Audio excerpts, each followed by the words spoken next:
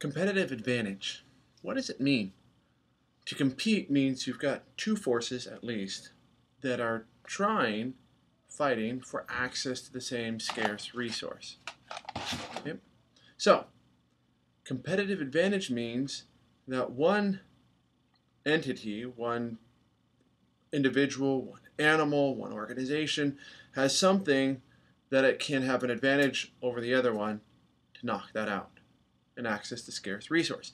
So we have this competitive advantage. So that something makes it superior in some way. Okay, so larger fish may be stronger and able to eat more food. On the alternative, smaller fish may be able to get into smaller openings and get access to food where the large fish can't. So each has a competitive advantage within a certain context over the other. Similarly, organizations have competitive advantages. Okay. Competitive advantages allow organizations to survive in a highly competitive industry. Okay. You look at the headlines, every day new companies emerge and old companies die. Okay. Why? Well, from an evolutionary and biological perspective, some organizations are just more fit for a certain competitive landscape. Given the environment, the atmosphere, the weather, the climate, the type of food that's available, certain organisms survive better. Similarly, given an industry structure, certain organizations succeed more than others. And each industry has different structures.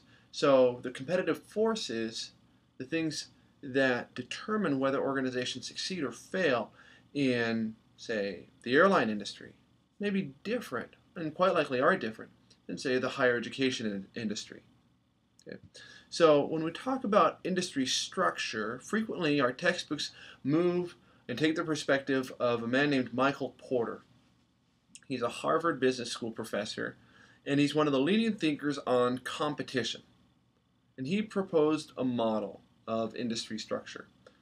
Now, it's not the only model of looking at competition and industry structure and the competitive environment of a business, but it's probably the most popular. It's being taught at business schools around the world. Okay. In Porter's model of industry structure, we have five basic forces, that affect how an organization is going to compete, that shape an organization's competitive strategy. Much like the climate and the different types of food that are available, the different types of shelter, the environment for reproductive security, all shape the competitive forces of different animals living in a certain ecosystem. The competitive environment that businesses operate in has these five forces. And what are they? There's rivalry among competitors, but there's also what's called the bargaining power of suppliers, the bargaining power of customers. Okay? There are the threat of substitutions and the threat of new entrants. Okay, let's talk about bargaining power first. It's pretty straightforward to think you have a business and you buy products from your suppliers and you do something with those inputs and then you sell something to your customers. Okay? So if you look at your suppliers, you have to ask yourself, what happens if I don't like what they're doing? What happens if I don't like their price, or the quality of their product is not very good, or at least doesn't meet my needs as a business? Maybe I'm taking their inputs and I have to do a lot of work to change this raw material into my finished good. What do I do? Well, if there's only one company providing your product that you need, you're kind of stuck. If there's only two companies you need, you're still kind of stuck. It's like if your business on the North Shore of Oahu needs internet access, there's only a handful of options you've got. Okay? You go out to rural Western Virginia, you may only have one. So your bargaining power with that supplier, you say, look, I need a lower price. And they're going to say, this is the price we've got. And you're going to say, tough beans, I guess I have to take it. Okay? What's your option? You don't have one. You can neither go without or put up with their terms. They hold the higher bargaining power because they're the only, as we say in English, the only game in town. are the only ones that we can go to for this. Okay, even if there's just a handful, oftentimes it's not enough to really get them competing against each other. Okay, now, so you have competitive bargaining power of suppliers. Now, if there's a lot of suppliers, then you have lots of options. Okay, if you have few suppliers, you have few options. If you are tied in somehow to your supplier, which we'll talk about in a minute, then you have fewer options. Okay, if you only rely somewhat on them, they don't provide a service, you may be purchasing envelopes for your business. Okay, or you may be buying flour for your restaurant, and one brand of flour may be comparable to another.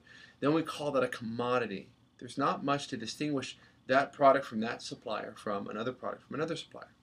Okay, so that influences this relationship you have with your supplier. Okay, turning to the other side of your process, to the customers. What influences your interaction? Now, you're the supplier and they're the customer. If you're the only game in town, you can kind of say to your customer, look, this is our price, we offer it. When Henry Ford started manufacturing automobiles in the United States, they were available, as he put it, in any color you want as long as it's black. Okay. If you wanted a different color car, you had to paint it yourself. Now, we've got a multitude of colors available and people can have whatever they want because there's a lot of different players in this space now. There's lots of competition in the automobile industry. Okay, so what do? You increase variety, you compete on those things. So, but when you're the only one, then they don't have a choice. It's either because you're maybe the only one available in this area, you're the only one who has the patent for this particular product, or because they have some loyalty with you. Okay, if you're Apple Computer and you have businesses that have invested in software written for the Mac OS X platform, it's going to be harder for them to switch because then they have to rebuy all of their software. Okay, so you have higher bargaining power at this point. Okay, they're locked in. Okay, so those are your two basic common sense relationships: your bargaining power of your suppliers and your bargaining power of your customers. What you don't want to be in a position of is you've got a limited number of suppliers and customers with lots of options. One example of this, airline industry. Okay, you go out and you're looking for a flight back home. It's Christmas break or it's summer or whatever. You're trying to get home and you go online. Now, you look and you say, I want the cheapest fare, or I want the shortest flight, or I want various things. And there's a lot of different options generally, depending on where you live. And you have power to claim, this one's the lowest price at the options that I want. Now, if you're the airline industry, though, you've got all these customers saying, gimme, gimme, gimme, gimme, gimme, on my terms. And if you don't, then I'm going to go to another airline that will. And you turn to your suppliers, and you need airplanes. How many suppliers of airplanes are there? Passenger planes. 2, pretty much. It's Boeing and Airbus. You're stuck. If you don't like what these two offer, that's really it. Okay, so you can't really dictate much in the way of your suppliers, and your customers have lots of options. So you're kind of stuck competing on price, maybe a little bit of availability, and you try some things, and there may be some ways of enhancing your service, but it's not a good position to be in. So, but we have suppliers and we have customers. The other two forces, the threat of new entrants. Okay, threat of new entrants. What happens is, how easy is it for new people to start up in your industry? Okay, what are what we call the barriers to entry? Now, if you're in the auto manufacturing industry, it's a really hard industry to break into. Same thing with if you make the little chips that run inside of computers, semiconductors. Okay, if you're Intel, you're in a good position in terms of the threat of new entrants because it requires billions of dollars in factories, training, knowledge, patents, etc. to get up and running. Okay, so I'm not going to go out today and say, hey, I'm going to start a semiconductor company, because it takes a lot of investment. And I'm going to go try to get money from the bank and from investors, and they're going to go, well, how are you going to compete with AMD and Intel or some of these other lesser-known processor manufacturers? Okay, it's going to be hard. Okay, same thing. If I'm saying I'm going to start my own auto industry, auto company, I'm going to make cars. Okay, that's hard. Now, let's say I want to start selling breadfruit. How hard is it in Oahu to get into the breadfruit selling industry? Not hard at all. I go out to my yard, I pick breadfruit off my tree, I go set up a stand on the side of Cam Highway, and I'm set. Okay, very, very low barrier to entry. If I don't have a breadfruit tree, I go find someone who has one, I dig it up, I put it in my yard, and it's good. Okay, so very low barriers to entry there, as compared to the billions of dollars it might take to start something more complex. Okay, so there's different variations of what we're looking for. Threat of new entrants. How concerned do I have to be that someone, I'm going to wake up in the morning and find out somebody has decided to move in to my space? Okay, so that's a barrier to entry, threat of new entrants. Last competitive force that we really want to worry about: the threat of substitutions. Well, that's the fourth, and then fifth is competitive rivalry. Threat of substitutions. What are we talking about here? We've got substitute products. Now, substitute products are not the same as products being offered by our customers. Okay? So if I make Colgate toothpaste, my rival might be Crest. Okay? We both make toothpaste. Now I might be able to differentiate. Mine has maybe different sparkles or different swirls, or might whiten your teeth or make your breath smell better, but it's fundamentally the same product. Okay?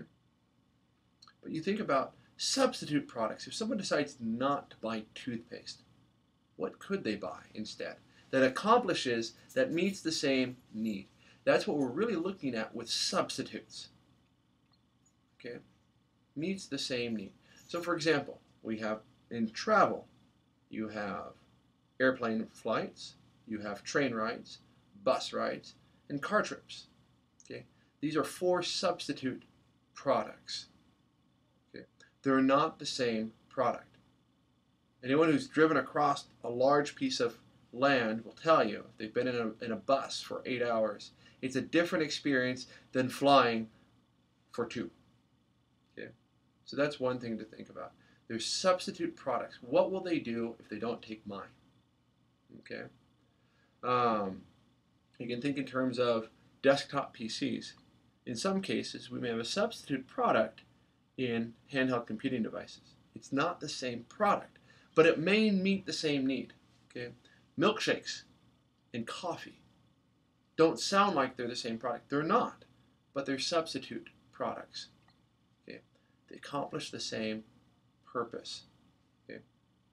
All right, so those are substitutions. So you look around and you say, well, what are the threat of substitutions?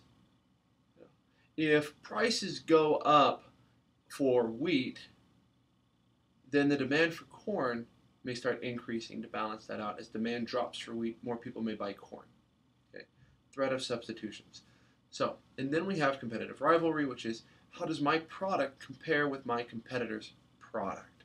Okay. Is it better, faster, cheaper, different color, different flavor? Is there some sort of brand association going on with it? Those types of things. So those are your 5 competitive forces. That's the environment in which your organization, your business, either lives or dies. Okay. So within that environment, you have to look, be aware, and you have to adapt to your environment and figure out, well, how am I going to compete? Okay. You can do that in a couple of ways. You go, well, where's my biggest threat? And you can try and figure out, based on that biggest threat, what you can do about it. Okay, that's probably one way of addressing the issue, or figuring out which threat you really can do something about. Maybe you can't change the relationship you have with your suppliers, but you might be able to do something about your customers. Find ways to lock them in, or to make your product stand out. You could just lower your prices. That's really, really dangerous, especially if you're a startup business, because then you might get into a price war, and then you're dropping your price, they're dropping their price, everyone's dropping their prices until somebody's losing money instead of making money.